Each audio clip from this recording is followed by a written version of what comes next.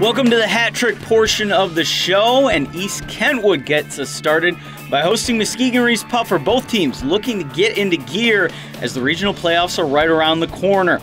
We were scoreless early in the first. East Kentwood on the power play looking to change that. Junior forward Alex Pazik from the outside with a slap shot. It doesn't go, but somehow the senior Bronson Foote taps it past the goalie, and EK takes the early 1-0 lead.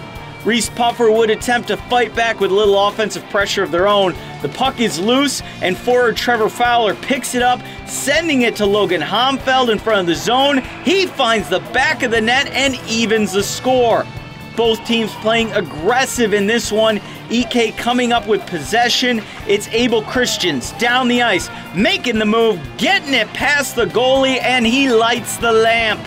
Reeths-Puffer fighting back once again, down by a goal in the first. The Rockets get it, and Trevor Fowler gets the pass for the equalizer, and these two go into the second all tied up.